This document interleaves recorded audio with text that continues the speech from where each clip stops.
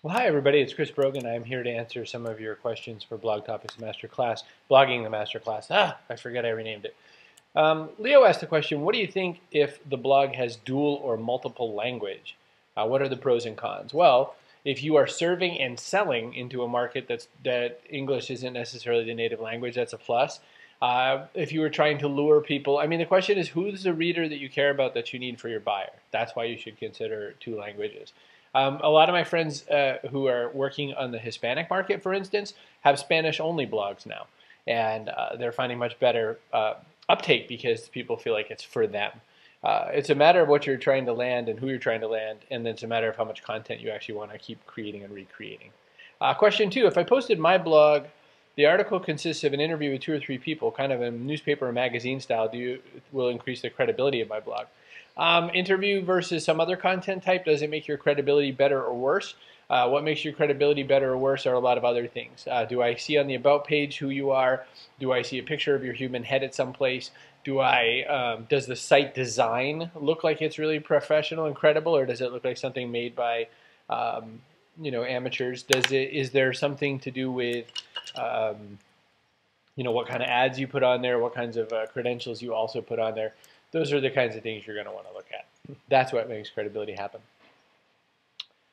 Let's see. What happens? Pat asked a question. It's a really good question. When a new Blogging the Masterclass person jumps on board, what's good for them or what's not good for them? So that's interesting because there's also interesting to see what the people are having for challenges or whatever. Let's see, what other questions do I see here? What's the difference between a website and a blog? A blog is just a type of website. A blog is sequential content.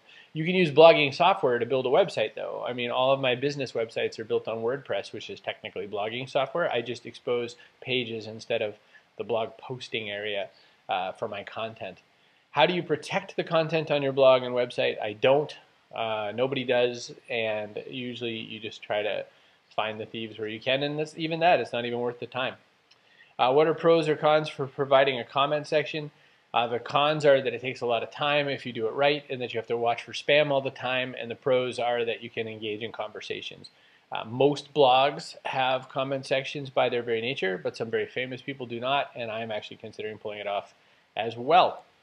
That's more from Leo. So let's see. I have questions from Inga. What is the best but most importantly fastest way to upload my presence digitally? Let's see. I don't know. So fastest never works with anything. There's no fastest. Let's say you said to me, I want to go on a date, and how fast could that be? You know what I mean? So like, what good is that? Fast is rarely the best answer. Some of the other things that would be better for you would be to think about how do I start building it today so that I'll be ready for tomorrow. You want to build yourself on just not the commercial real estate sites, in your business. You want to build them on personal sites. You want to have a presence on some of the social networks so that people can get to see you in other lights. And you do want some kind of a blog so that people can understand your personality and who you are.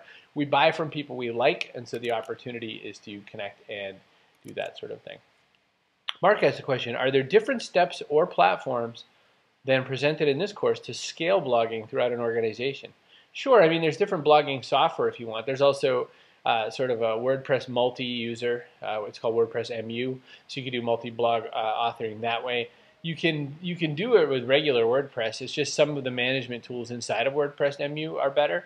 And then if you're using other software, of course, then there's all kinds of other rules and whatnot. There's many other CMSs, content management systems, that you can use for a corporation, but WordPress runs on 21% of all sites on the internet now, so I'm a big fan of that.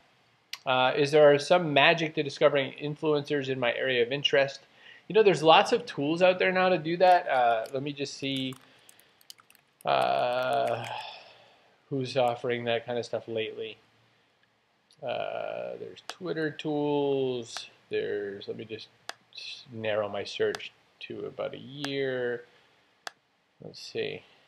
I mean, a lot of people look at things like Simply Measured, for instance. That's kind of specific to Twitter. Communit, by the way, which is run by a friend of mine, actually, commun.it. Sherelle Omar That's, a kind of a Twitter one. The only challenge is, so many of these kinds of tools are flawed. Like a lot of people like Clout. I don't like Clout. Some people like Peer Index. I don't like Peer Index. I mean, what I would start to do instead of, the way influencing works is I would start to look for who's talking about stuff in your area and who has a good blog and website and presence where people are taking some kind of action. There's no magic bullet to it, but you could certainly do what you can to get some response that way. What are the benefits and risks to a company to own their own blogging platform like WordPress versus outsourcing to a platform like Medium? Anytime you outsource to some other platform, you are at the mercy of their rules. So if you violate their code, if they decide to close, if they change their rules, if you decide to port from one thing to another, all of those things are a challenge. It's most often better to own your stuff. I'm writing a book. Should I release the chapters as a series or try to self-publish like Lulu, Amazon, or iTunes Publisher? The sort of fork in the road for self-publishing is this. If you just need lots of people to see it, then you should self-publish. If you are trying to make more money than you are influence, then you should self-publish. If you need some sort of credibility, then even though self-publishing is widely accepted, you might want to try to find a mainstream publisher. I'm a bigger fan of self-publishing, even though my very last book, The Freak Shall Inherit the Earth, was mainstream published. My next book right after it will be self-published again. Sheila asked the question, she said, you talked about setting up a human-minded about page, and I couldn't really find the details. So first off, not to say mine's the best in the whole wide world, but go to chrisbrogan.com/about and see what you think there. I think that's, a pretty good start to that sort of a thing. Another thing to think about is that you want to look at, putting a human head on it, a little bit about yourself, but not a lot about yourself, and write all of the about yourself not in the terms of how great you are and how amazing you are, but in the terms of what you do to help other people. That's what other people want. You do want to put some social credibility and social proof in there. Mine is sort of a mix. I also write my about page in the third person. The reason I do that is for Google. Google will help me, be seen a little bit better. So, Mark asked these questions so far back that I can't apologize enough. Mark, sorry. Mark has 5 questions. In Boston, we talked about the imperfect post, the idea that you invite participants to share their point of view and allow them to enrich the content. I mentioned that I'd always tried to nail the answer from the get-go. So what if your post leaves room for others but nobody comments? Would you A, get a friend to add something to get the comment started, B, make up a comment yourself and quote an anonymous source, or C, just leave it because it might be a boring topic that nobody cared about? My real answer, C. If no one cares, then keep moving on. It might be a great idea to you. It might not be the great idea for someone at that time. Comments do not determine your worth. Comments have nothing to do with whether or not you're worthy. My comments have been going down month after month for the last 10 years. So, hooray, blogging is interesting. Nobody cares anymore. So that's the deal. I fell off the writing wagon last spring when I went on tour, and I can't seem to get back on. My routine was to write in the morning from 5 to 7. That's when I'm clearest. But I can't get my lazy butt out of bed anymore. Actually, I need to sleep more than my client project keeps me busy. How do you shift your work habits to adapt to changing circumstances? Time quilting is fine as a concept, but in reality, there's only so much productive time available in a day that can be used for writing. I'll tell you all the answers that I know.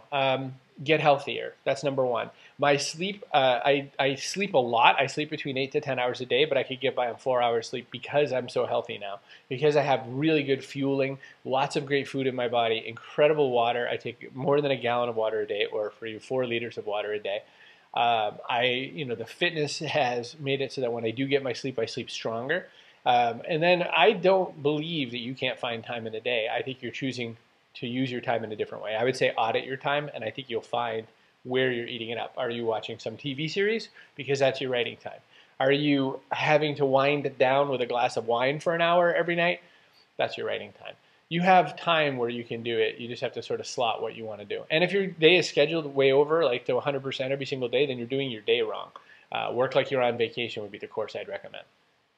I love the idea of the conversational tone. You do a great job, and one of the fundamental principles of DM writing.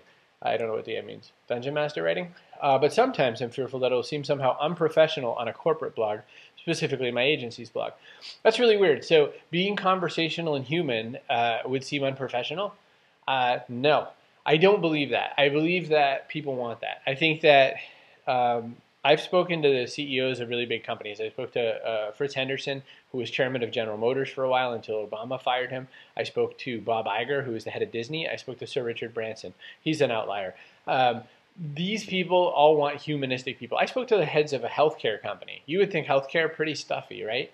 They still want human. When I make a fart joke or a poop joke or something like that in front of them, they're still human. You don't have to go that far, I promise, because like I'm crazy and I don't care what people think anymore. But I would say that you want to not worry so much about the conversational tone. I don't mean be like Miley Cyrus. I don't mean swear. I don't mean all kinds of other things. But I just mean that conversational is not bad. You separate your blog from your website and have apparently done this purposefully. Why is this? Wouldn't the traffic from your blog and the content SEO benefit? Blah, blah, blah, blah, blah, blah. Yeah, no. So, so at my primary business website, which is Owner Media Group, which is now ownermag.com, is a content site again. I don't use Human Business Works anymore. That doesn't exist. It's there technically, but we're going to redirect it somewhere. And then the chrisbrogan.com presence, the blog is less and less important, and it is still great for Google Juice, but anything with the URL chrisbrogan.com is kind of the deal, not the IP address, but the URL. So it's not you can have your blog nearby, but what I've learned is, and I've learned this a lot from Brian Clark from Copyblogger, is make sure your content is very pulled to the bottom so that you're selling more than showing off your content, because your content doesn't make you money, your content lures people in. I have this great article I've been working on for months, maybe even over a year. 3 out of 4 parts are perfect, but one leg doesn't seem to work as well. How do I get unstuck? Lose the fourth concept, ask for help, wait for inspiration, publish the idea.